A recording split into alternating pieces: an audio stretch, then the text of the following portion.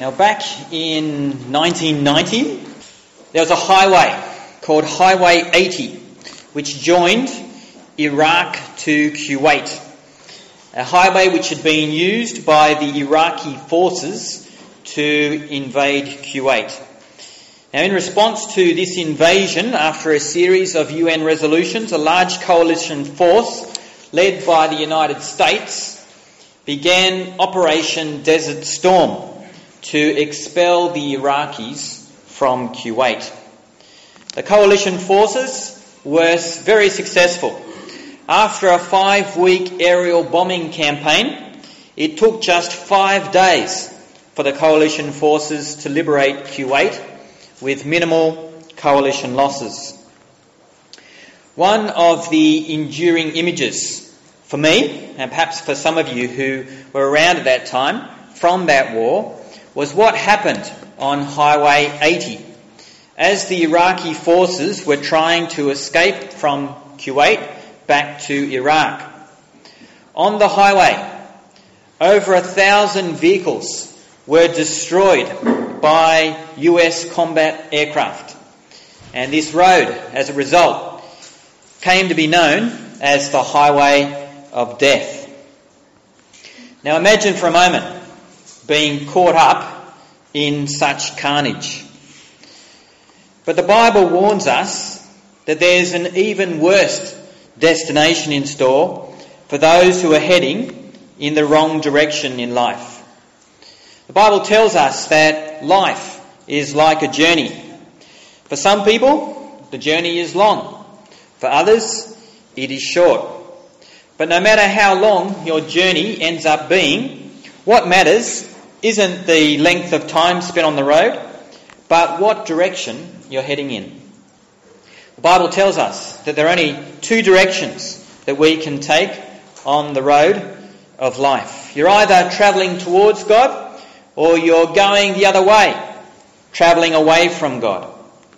And depending on your direction, the road of life is either the way of salvation or a highway leading to hell. The way of salvation is the way of wisdom rather than the way of foolishness. And Solomon describes for us the way of wisdom in verses 1 to 4 in our passage here in Proverbs 7. The way of wisdom involves keeping God's words, treasuring up his commandments in our hearts. It involves keeping God's word because following God's word is the way of life. And as we respond positively to God's word, we will live.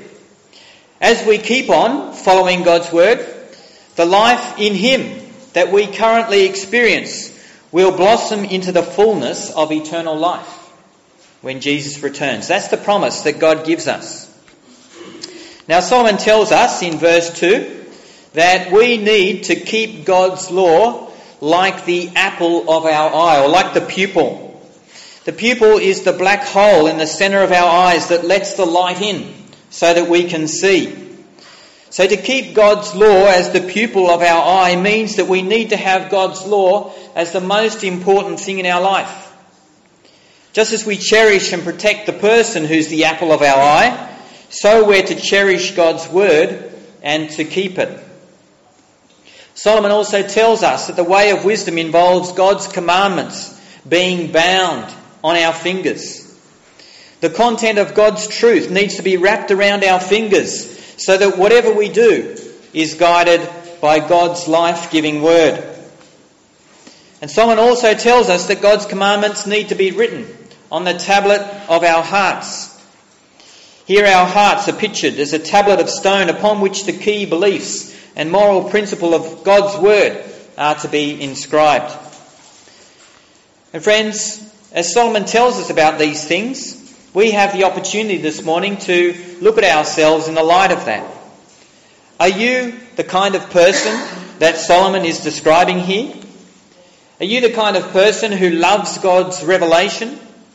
Are you seeking every day to have more and more of God's word in the Bible inscribed in your heart and incorporated into your way of thinking and how you live? We need to be in a close relationship with God's word. Solomon says that wisdom should be like our sister. We need to have wisdom involved in our life, there protecting us. He tells us that understanding should be like a close relative. So I ask you the question, is the wisdom and understanding that comes from God's word an intimate part of your everyday life?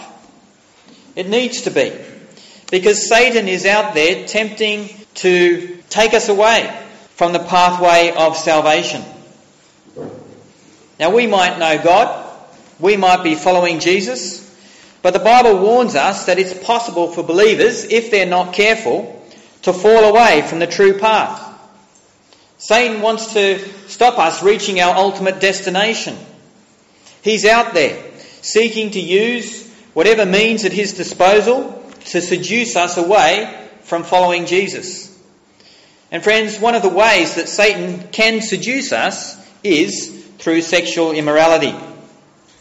Now, the growth of sexual immorality throughout the Western world since the so-called sexual revolution in the 1960s, when you think about it, is a form of idolatry. People have replaced the proper worship of God with the worship of human flesh and beauty. Instead of seeing sex as a gift from God that is meant to be used in a way that God decrees, our society sees sex as what we live for, or as the key to meaning, or as a means for making money. And this is also one of the reasons why we need to have God's word inscribed in our hearts. Because, as Solomon says in verse 5, wisdom can keep us safe from sexual immorality, and in particular from adultery. Now, looking through Proverbs so far, we've seen a number of different kinds of foolish actions mentioned. But prominent among those is the folly of adultery. We've seen Solomon mention this already in chapters 2, 5 and 6. And now in chapter 7, Solomon speaks about the same problem again.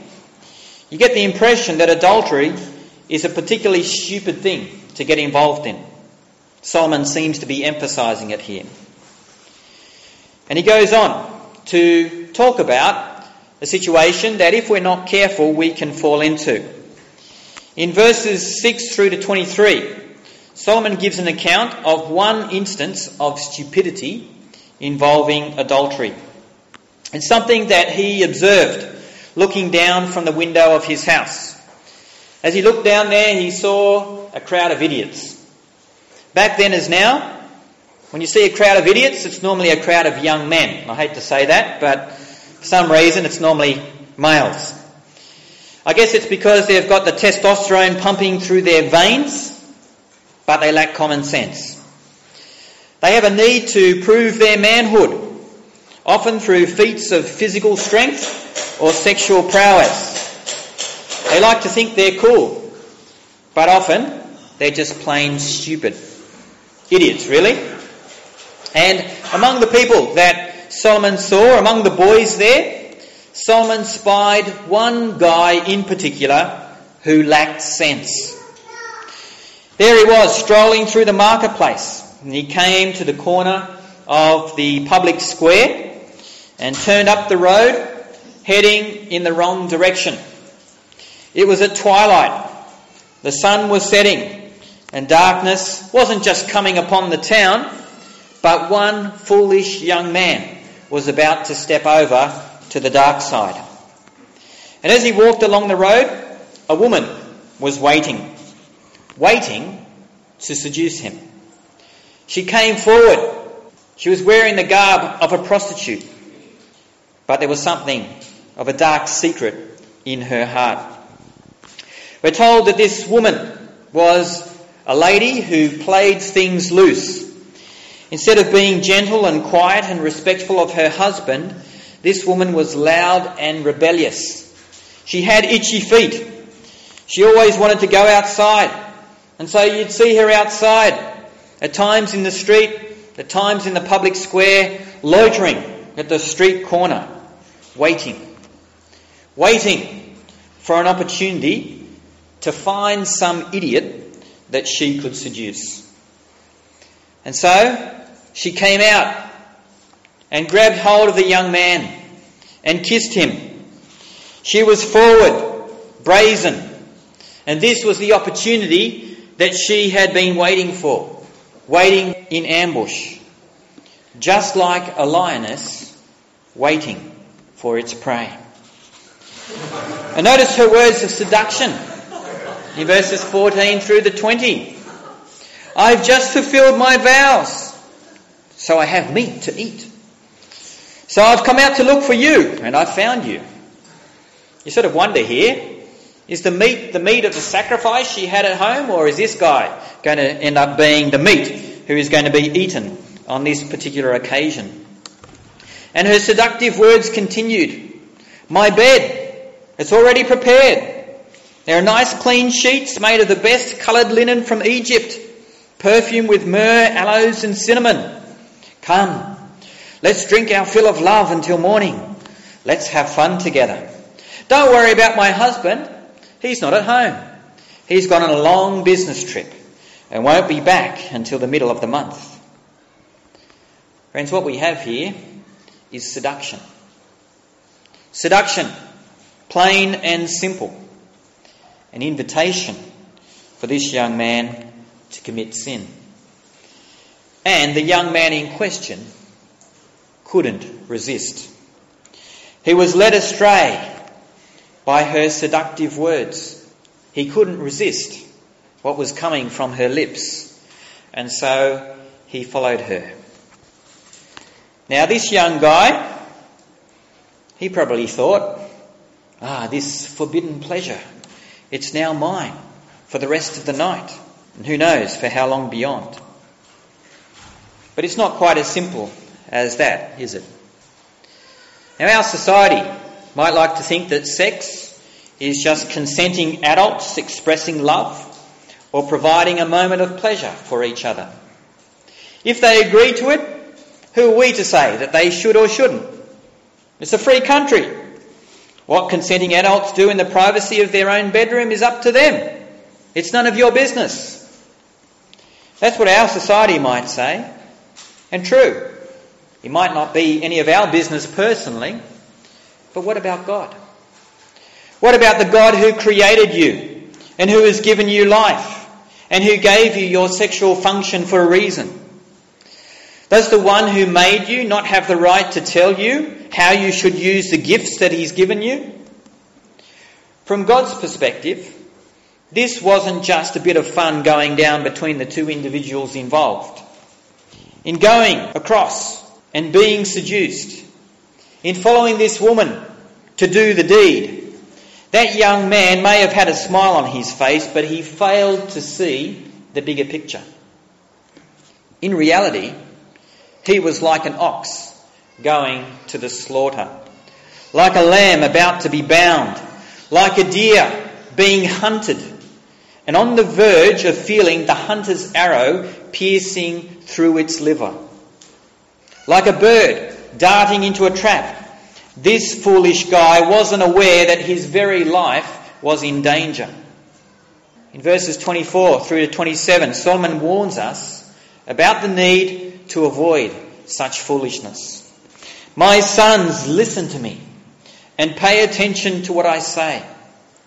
Don't let your heart turn aside to her ways. Don't stray into her paths. We've seen Solomon warn us a number of times already in the book of Proverbs. Stay away from adultery. Applying this to us today, living in a world where sexual immorality abounds, and remembering how Jesus taught that lusting after others in our heart can also constitute a form of adultery, we need to make sure that we don't get seduced by the ways of the world around us.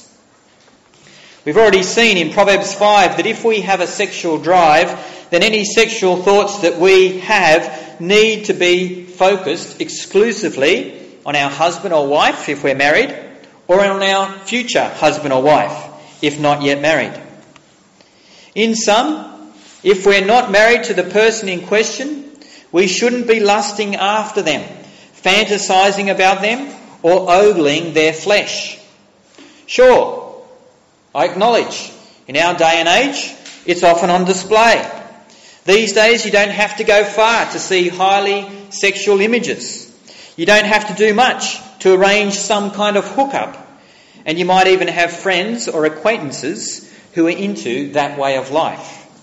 But friends, that's not a good enough reason for you to join them. You've got to see the seduction for what it is. There's more at stake than just a few moments of harmful pleasure.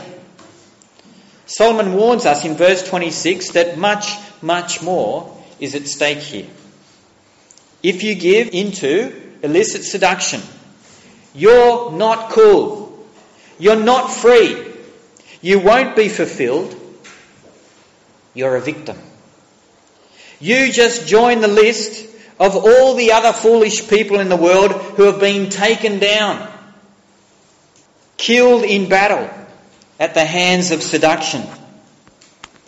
Solomon tells us in verse 27 that the house of an adulteress is a highway leading to hell.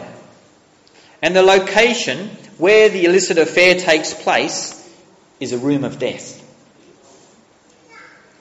Now friends, living in the world today, we shouldn't be surprised to find Satan trying to seduce us through some form of inappropriate sexual activity. He takes the sexual drive that's good, as created by God, and then seeks to twist it and divert it into a direction that leads to our spiritual destruction, with the added benefit of harming other people at the same time. So don't fall for the ruse. Don't give in to illicit seduction. Don't travel on the highway to hell. Don't put the promise of eternal life in danger in exchange for just a few moments of fleeting pleasure. Now I remember a former student of mine.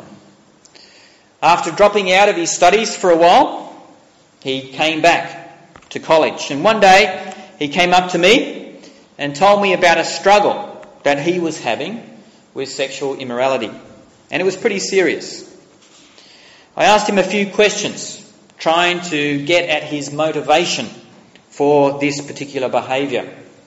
And we had a good discussion, but I remember saying to him, you know, in the end, it comes down to whether or not you believe God's promise.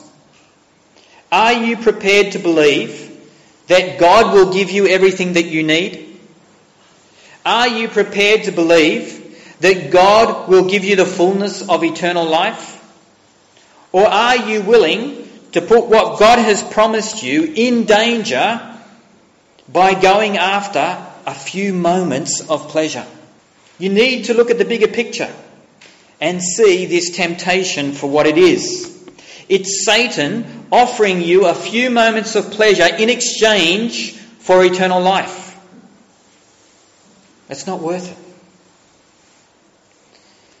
Now in the end, I don't know how this student fared, but I fear he gave in to the temptation, for I haven't heard from him since. But what about you? Are you going to laugh off all of this as being old-fashioned or impractical for the world that we live in today? Or are you willing to stake your life and your sexual fulfillment on the Word of God who created you? Do things His way, not the way of your friends or society round about you. Fill your heart with the truth of God's Word and God's way of life, instead of titillating your brain with the impurity of the world around you. Now it's my hope and prayer that for all of us here today, God will give us the wisdom to walk carefully upon the road that leads to life, rather than to travel mindlessly on the highway to hell. Make sure you're not a victim of seduction.